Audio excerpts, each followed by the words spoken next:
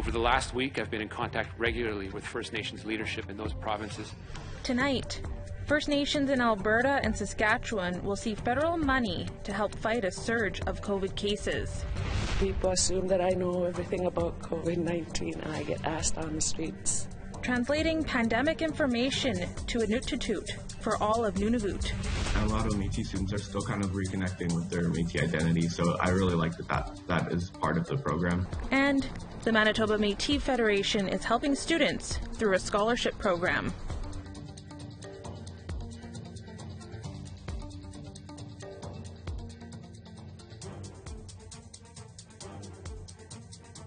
Good evening, I'm Brittany Hobson. With COVID-19 cases spiking out of control over the country, the government offered help for Indigenous communities and gave an update on predictions for the near future. As Jamie Pashagumskim reports, according to the Prime Minister, it looks grim. We all want to try and have as normal a Christmas as possible, even though a normal Christmas is, quite frankly, right out of the question. The Prime Minister said, at the current rate, by the end of December, Canada could have 20,000 new cases daily of COVID-19. And he announced help for regions hit hard. Today, we're providing over $120 million in immediate funding to regions that are affected by outbreaks in Saskatchewan and Alberta. This will be used to support public health measures, food security, and other surge capacity needs. Indigenous Services Minister Mark Miller said the money will help fight the rocketing cases of COVID-19 in First Nations in Alberta and Saskatchewan. He said there are currently 662 active cases in those two provinces. Over the last week, I've been in contact regularly with First Nations leadership in those provinces, and they've been specific about what is required to protect their members and communities. The measures we're announcing today are in direct response to their requests. Trudeau said he will not call for another national lockdown, but it's up to people to follow COVID protocols. We need to hang in there. We need to know that the end is in sight, but we're not there yet.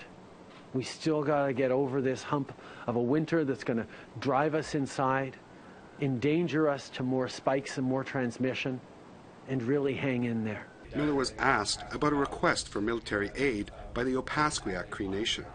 The northern Manitoba community is dealing with a large outbreak. The minister said the scope and level of involvement is being finalized. Jamie Pashagumskim, APTN National News, Ottawa. The BC government announced they are putting in even stricter measures in an effort to combat the rising numbers of COVID-19 cases in the province. Effective immediately, masks are mandatory in all indoor spaces, including retail shops and workplaces. Spin classes, hot yoga classes, and high-interval training programs have been shut down. All non-essential travel is restricted province-wide, and in-person faith-based gatherings are prohibited. Gatherings inside households with people not in core bubbles are also banned. As we approach the darkest days of this year, there is light at the end of that time.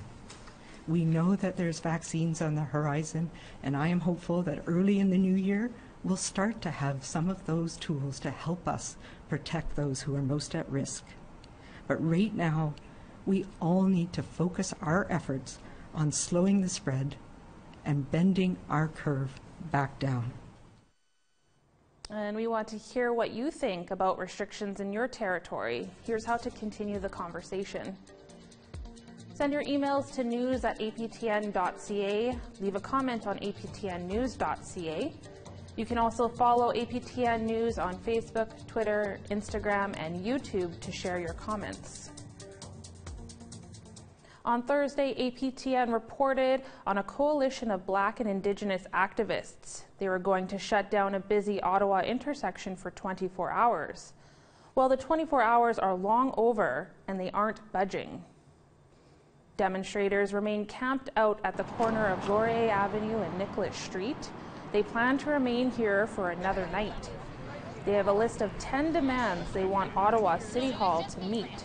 One of them is for police to leave contested Indigenous territories. Yesterday, there was a tense moment when a vehicle ran through the blockade. Today's spokesman, Jace House, said they've heard nothing from the city so far and would not say when they're leaving. Yeah, my mom puts an 8. No, but like, that's so.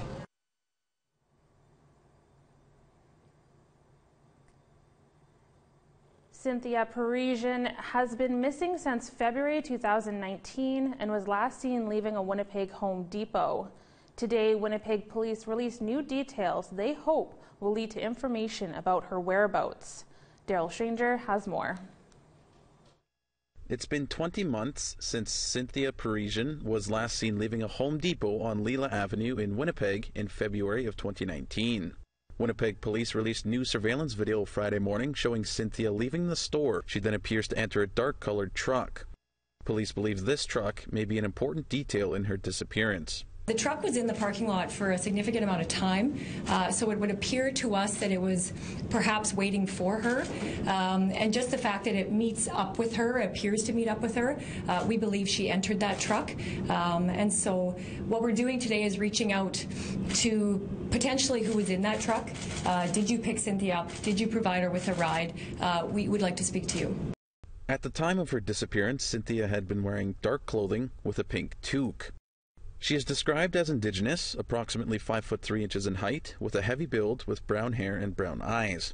Cynthia's family renewed the call for help from the public after the release of the video. She has a family that loves her and are missing her. And she also has a grandson that was born after she's disappeared, that she's never met.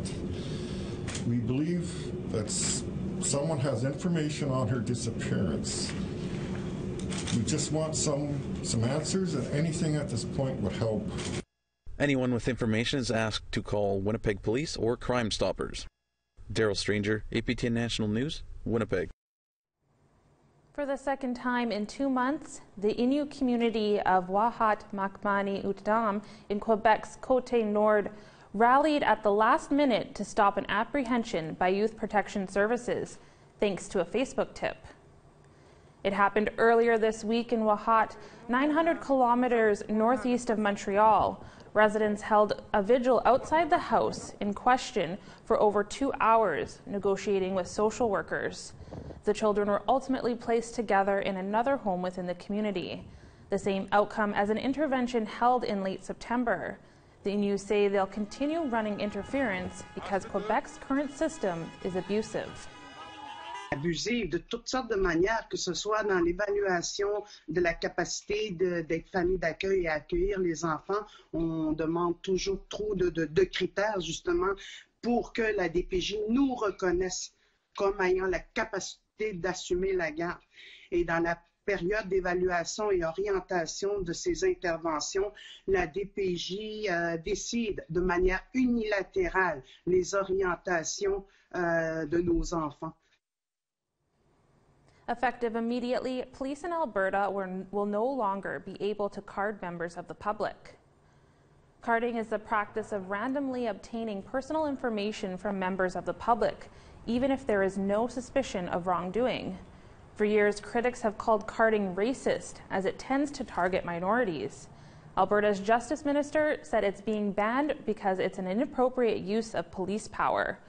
But Siksika Nation councillor Samuel Crowfoot says the move was long overdue, and he questions the motives behind the decision.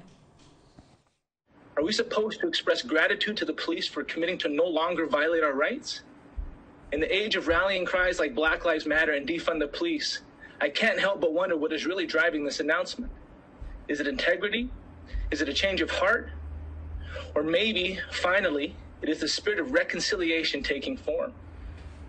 Or is this a PR stunt designed at preemptive damage control? Time for a quick break, but when we come back, we meet the Inuk woman relaying important pandemic information to Nunavummiut. When I speak Inuktitut, it's generally longer than the English, so I explain it out and make sure that it's understood by the elders and by unilingual Inuit.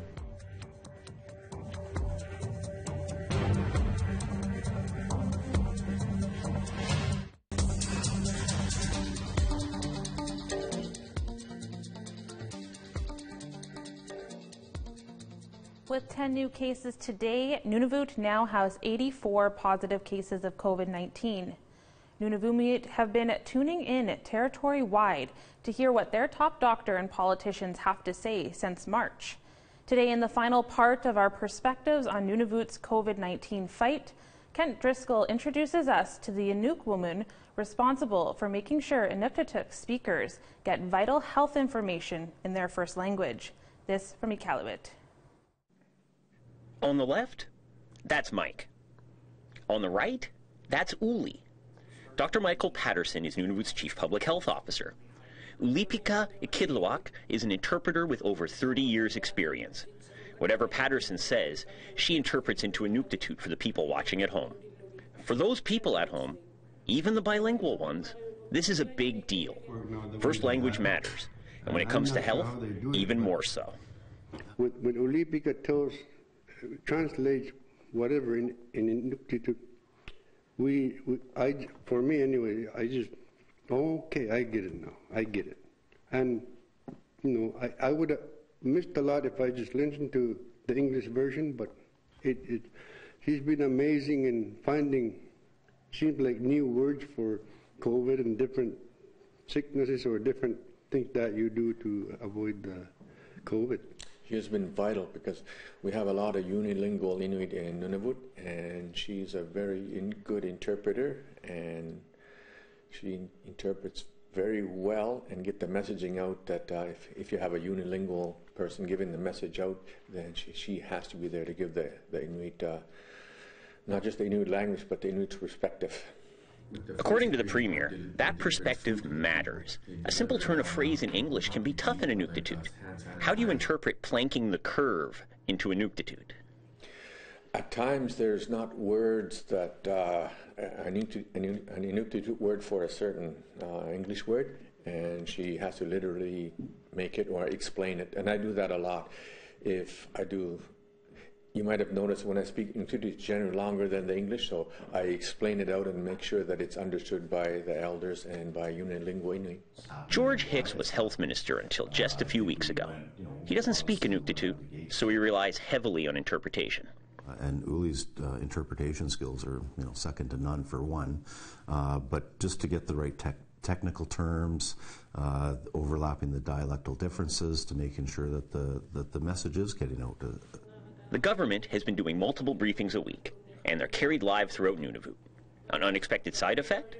Ikidluak's famous now. Yes, people assume that I know everything about COVID-19, and I get asked on the streets. She's used to being behind the scenes. This level of attention is brand new for her. It's been an adjustment. I was nervous at first, but it's coming naturally to me now. Look at the concentration. Ikidluak writes down every word spoken and then says it back in Inuktitut, live on TV. It is hard. Some of them speak fast, so it takes a lot to keep up to say or to write what they're saying and then say it all afterwards. And sometimes she has to crack the whip on someone. Correct. Wait. Sorry.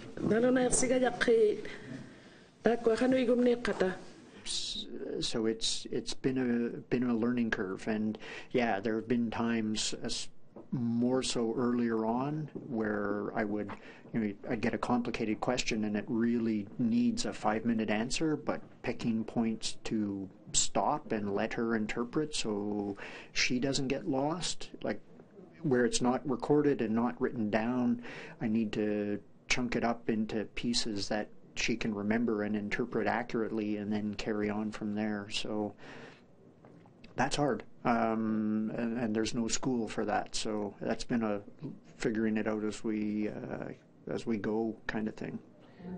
While sometimes she has to rein in the people answering the questions, according to Ikidluak, the people asking the questions are a much bigger hassle. I've seen it. Yeah, they go all over the place sometimes, and I've had to keep them in line to get straight to the question. She keeps us in line, she keeps the government in line, and she keeps Nunavummiut informed. And now, she's one of the best-known people in Nunavut. And as COVID continues to make way in Nunavut, she'll make sure Inuit know what's happening. Kent Driscoll, APTN National News, Iqaluit.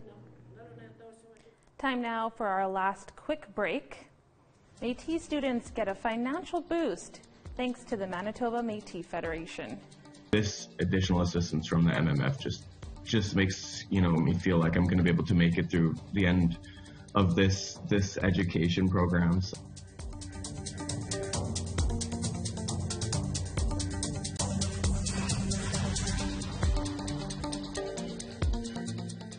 Welcome back. Time now for our photo of the day. David Bowers seen here with a rescued bear cub and his loyal friend Maple Syrup. The cub was raised and restored to good health before being reintroduced to the wild. Now, we don't recommend raising a bear, but thanks to David Bowers for the picture and the Ministry of Natural Resources in Ontario for helping save that little bear. You too can send your photos to share at aptn.ca, and maybe your picture will be our picture of the day. Now let's take a look at tomorrow's weather forecast. Here is tomorrow's weather forecast starting on the east coast. 13 above in Halifax, 10 degrees in Fredericton, -3 in Happy Valley Goose Bay, -6 in Cloud and La Grande River, 1 above in Montreal, -1 in Gaspe, 6 degrees with a mix of sun and cloud in Toronto, London, Sarnia, and Windsor, -2 in Thunder Bay, 4 below in Sioux Lookout, in northern Manitoba, -11 in Puckatawagan and Thompson, a little bit of sun and 0 in Winnipeg and Dauphin, in Saskatchewan, -1 in snow in Regina, -1 in Swift Current, and -9 in La Ronge, Buffalo Narrows. In northern Alberta, sunny skies and -15 in High Level, -9 in Grand Prairie, some sun and -2 in Edmonton, 4 above in Lethbridge. On the west coast, 7 degrees and some sun in Penticton, 9 above in Victoria, 0 degrees in Smithers, 10 above in Sandspit, -25 in Beaver Creek, 16 in sunny skies, -16 in sunny skies in Rock River. In the NWT, a chilly -22 in Fort Simpson, -21 in Trout Lake, -20 in Fort McPherson, -14 in Colwell Lake. In Nunavut, -18 in Whale Cove with some snow, -16 in Arviat, -11 in Kignite, -15 with a mix of sun and cloud in Clyde River.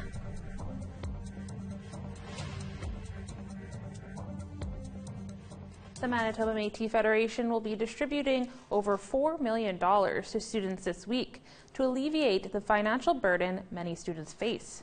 The money will be going to over 1,000 students as part of the Federation's post-secondary education support program. Ardell Stranger has more. This is some dollars that are there to help them just pull through this so that they can focus on their education and complete and fulfill their dream instead of worrying about their bank account. Easing the minds of students is the focus of the latest funding given to students by the Manitoba Métis Federation. The Post-Secondary Education Support Program is part of a 10-year post-secondary education accord between the federal government and the MMF. This is the second year of the accord, and there are 2 programs Métis students can apply to for financial aid. One for educational-related support, and another for those who cannot find work due to COVID-19. It is designated for post-secondary education, so they have to be enrolled in there, and we have 2 separate applications. We have one application that's for the post-secondary education for university college, and then we have the COVID dollars where we're giving the additional supports to our Métis students. Josh Swain is in his 5th and final year as a full-time student at the University of Winnipeg. He turned down an offer to work at his previous job to focus on school. Not having to worry about paying bills allows him to focus on finishing his degree. So close to school, I really wanted to focus on my education this final year and just make sure my grades stayed up. So I ended up declining going back to work. So that made me ineligible for any government benefits, which I knew would happen. So this additional assistance from the MMF just just makes, me feel like I'm going to be able to make it through the end of this education program. So. Along with the funding, students are able to participate in a free educational program put on by the MMF to learn about Métis people and culture. It's kind of like a three-part. It's talking about the history of the Métis people, and then giving also a bit of a background on what Métis culture is. Because then I know a lot of students, a lot of Métis students are still kind of reconnecting with their Métis identity. So I really like that is part of the program. As of November 19th, 800 students applied for educational funding, and an additional 250 students applied for COVID-19 relief funding. Daryl Stranger, APTN National News, Winnipeg. A woman imprisoned for more than 2 decades says she should be free. After a brutal murder in 1993, 3 people were sent to jail, but they all say only one of them did it. John Murray joins us from Edmonton to tell us about this week's episode of APTN Investigates, A Life Sentence. Thanks for joining us today, John. The story is about a crime that happened more than 25 years ago. Why is it coming to light now? Well, it's important to say that the 2 women involved have always maintained their innocence. They pled not guilty at the trial. They exercised all their courses of appeal. And the young offender that was involved, he pled guilty and he owned his role in it all along. Now, it kind of sat stagnant for a while, but through the work of advocates and the sisters' family, they came together and they started to look for more help, and they ended up getting some lawyers on board, and they brought on Innocence Canada, and David Milgaard came on board, and he started to advocate for these sisters, and now this seems to have built up some momentum, and it's starting to snowball, and it looks like some good things are going to be happening for these sisters. As you mentioned, one of the 3 people convicted was a young offender at the time. Why did he come forward? Well, like I said, he always owned up to the crime. He pled guilty to it, but he did his time, and he's a full-grown man. This was 25 years ago. He served on council, on his reserve. He's done a lot of things, but one of the things seems to have weighed on him. And through the work of family members, Zerlina, the sister of Odelia and Narissa, and Odelia's husband Jay Cook, they started to make an impassioned request to this man to come forward, and he finally did. And I think it was weighing on him. He had heartfelt conversations with his father and with these cousins as well. So I think he just felt it was time to come forward. Right. Thank you, John. Looking forward to seeing that episode tonight. All right. Well, thanks for chatting, Brittany. A Life Sentence on APTN Investigates airs right after tonight's APTN National News. And that's all your news for this Friday, November 20th. We'll be back here tomorrow for your APTN National News Weekend Edition. You can also find us online at APTN News on Facebook, Twitter, Instagram, and now TikTok. I'm Brittany Hobson. Have a great evening, and remember to stick around for APTN Investigates coming up next.